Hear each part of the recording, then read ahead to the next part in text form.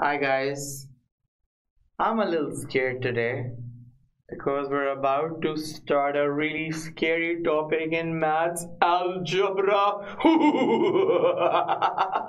I'm so sorry, I couldn't continue with it.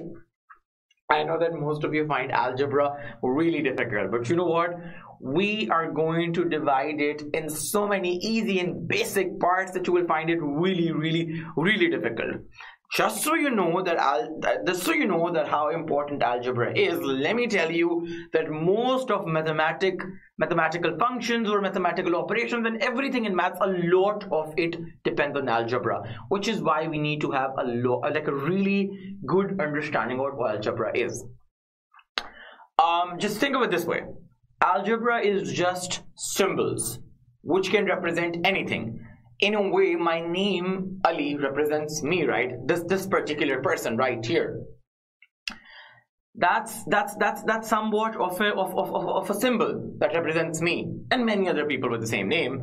That's what algebra is all about. It's just a study of symbols and how do we make operations with those symbols. If we understand this, we're good to go in maths. All right.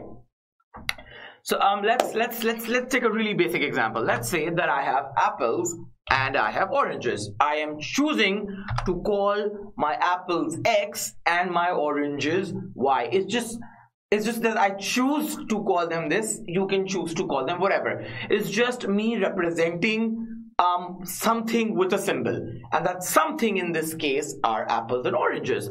Since they're different, I will be representing them with different symbols. Hence, apple is an X and oranges are an Y. You want to call them something else. You want to call apple ooga booga booga. You want to call oranges if that's even a word. It's up to you. That's what I'm trying to teach you, that symbols can be anything and they can mean anything. So we use variables or symbols to represent things that we don't often know. In maths, and in the math that you're going to be studying, the O-level math, we're going to be using X and Y's a lot. So it's good that we become comfortable using X and Y's mostly. All right. Let's say that I want to add 2 more apples. So would I be adding it to X or would I be adding it to Y?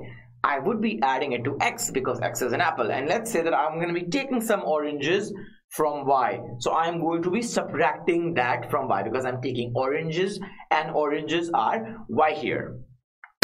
This was just an introductory video, and in the next video we're going to be looking at other examples and getting to really know what algebra is all about. I'll see you guys there.